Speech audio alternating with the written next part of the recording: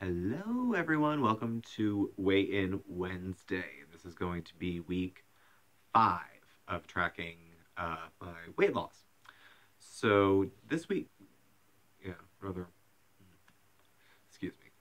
Um, this week was actually a pretty good week. I'm actually a little bit surprised with how the results came out. Um, Activity-wise, it wasn't anything to write home about. I did my usual 1 hour walk on Saturday to go to the grocery store. So it's half hour there, half hour back, and then I carry some stuff on the way back. But I've been doing that for a while, so I think I'm probably kind of used to it. I also walk to and from work every day, but I've been doing that for a couple years, even when I was much heavier. So I think I'm kind of used to that as well. So nothing extraordinary with activity. I didn't, break new ground there. Food, I did actually a little bit better. I kind of was looking at the losses I had for the last couple weeks and how I was eating during that time, and looked at my diet and what it was, and I upped my fluids actually quite a bit. I tend to live on like Diet Coke and coffee when I'm in the middle of the fast, when I'm not actually eating for that 8 hours. Um, and I'm not a big fan of water. I used to do that thing where you drink a glass before you eat anything. Yeah, that's comfortable. Putting food down on a big, you know, ocean of water in your stomach. I don't think so. Not for me. So, um, yeah, that wasn't really. It didn't really sit very well. So I increased some other parts of my diet that were much more helpful in helping me feel full and that. So I upped my vegetable intake. I had pretty much been living off of fruit and meat and like skim dairy and some whole grain like pasta and bread and stuff like that. And I like vegetables. I don't know why I got out of the habit of eating them, but there were some pretty good sales this week. Those little like frozen boxed green giant things, they were 10 for 10, which I don't know where you live, but the area I live, they're usually like a buck 50 something. So that was a good sale.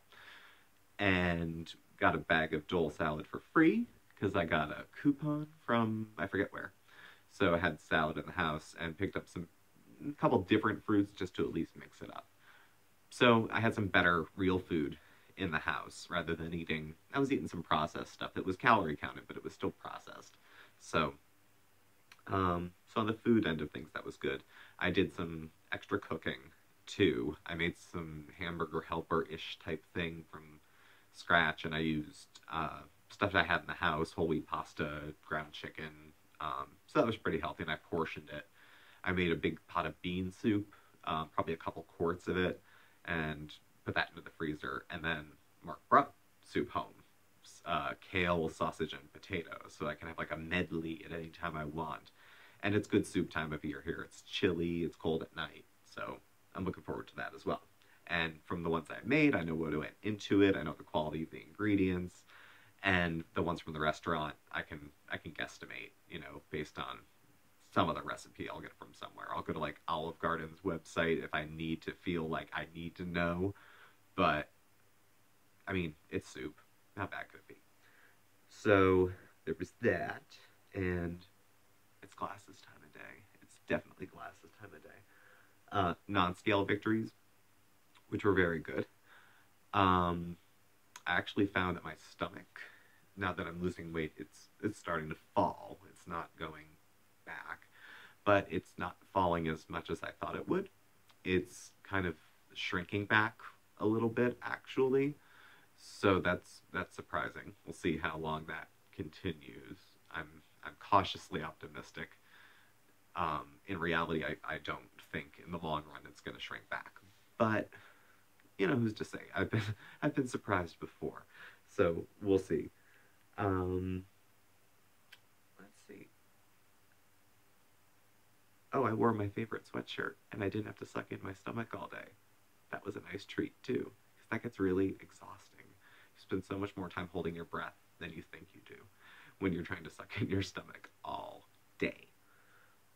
So total, when I got on the scale last week, I was 223, and today I got on and I was 220 even.